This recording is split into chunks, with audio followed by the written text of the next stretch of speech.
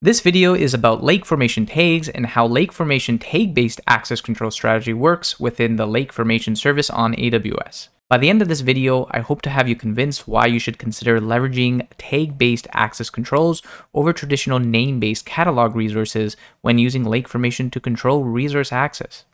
So, leveraging lake formation on AWS, we have two ways to assign and manage permissions to our catalog resources. We have name-based access and tag-based access. Name-based access is generally how most people are familiar with assigning permissions. You select the principal, which can be an AWS user or a group of users, and assign it access to a specific database or table. Now, the tag-based access control method uses lake formation tags, called LF tags for short. These are attributes assigned to the data catalog resources such as database and tables, and to principals such as users in our AWS account to manage authorization to these resources. Tag and key can be anything you want, really, to help you organize your resources. This is helpful in environments that are growing rapidly with data and help with situations where policy management becomes cumbersome. Another key benefit that you will see is how authorization strategies support column-level tagging, so you can restrict access to principals that should not have access to every column in your table. So what values can be assigned to LF tags? So tags can be up to 128 characters. Values can be up to 256 characters, and there can be up to 15 values per tag, and there could be up to 50 LF tags per resource. Now, the characters for the key value pairs can really be anything that you want. You should think of things that will help you organize your data. So, for example, a key could be confidentiality, with the values being private, sensitive, and public. So perhaps in all of your tables or columns, you don't want everyone to have access to everything, and you might use some type of confidentiality tag. You might also want to manage your data by project. So for example, you could have a project for a key and values could be project 1, project 2. So you might want to ensure that only specific key members have access to tables related to specific projects. All right, so let's look at an example of controlling access with LF tags. So we have user 1, user 2, user 3. And for our resources, we have a customer database, which has two tables, which is the customer info table and order table. Then we got a sales database, which has team members and transactions under it. We have an inventory database, which has an items table and a category table. So one way we can control access is at the database level. So we can assign a tag of customer to the customer database, and automatically the customer info and orders table inherit this tag of customer. So if we do the same for the sales database and inventory database, we now have 3 tags that are being assigned at the database level. So if you look at assigning users access, we'll assign user 1 the customer tag, which then gives it access to the customer database and tables. But we also want user 1 to have access to the sales database. Okay, no problem. So that means that it's going to get the sales tag, and automatically now user 1 has access to customers and sales database. Now we want user 2 to have access to sales database, so it's going to get a sales tag, and user 3 should only have access to the inventory database, so it's going to get an inventory tag.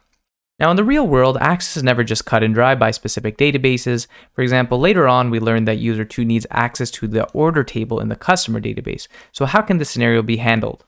Well, we can just simply assign the sales tag to the customer orders, because let's say, there's some sales data in these orders. So user 2 should actually have access to this table. So instead of doing some ETL, migrating it into the sales database, all we do is assign this tag, and now access has been granted. However, they don't have access to the info table within the customer database. Now, since principals can be user groups, the same can apply to user groups. So you can just simply assign these tags to user groups, and all our users that belong to these groups will have the same permissions. All right, so let's look at an example of LF tags at a column level. So using the same 2 tags of user group 1 and user group 2, in our customer.orders table, we have 5 columns. So we got a customer ID, order ID, first name, last name, and item name.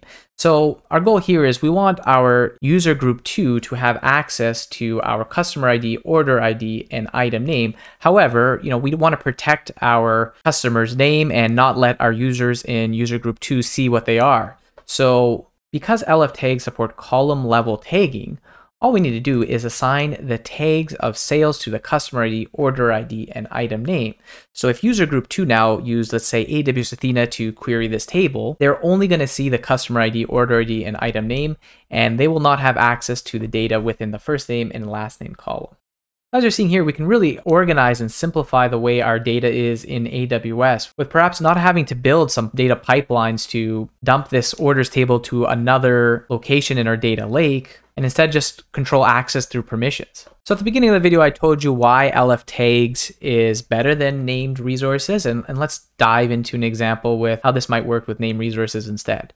So let's say we had the same users and tables, but with named resources, we have to go in and specify, okay, for user group 1, we want access to all the tables. So we're going to have to say, okay, it gets customer info, orders, team members, transaction. Then we're going to have a separate permission for the team members and sales databases, but then also say, you know what, we need to delineate customer orders as well. And then do the same thing for user group 3. But since there's nothing inherent on the actual tables or columns itself, it becomes more challenging revoking access to specific tables because we have to remember which principals have access to which tables.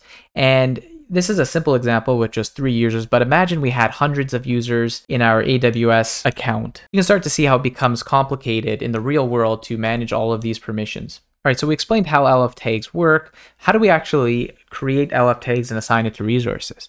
So within AWS Lake Formation, our data lake administrator would create the tags. So for example, they would create an access key and a restricted value.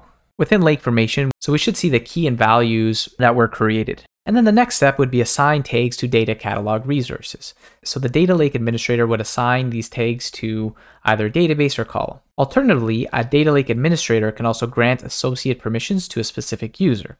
And then that user can then assign a tag to the database that they want.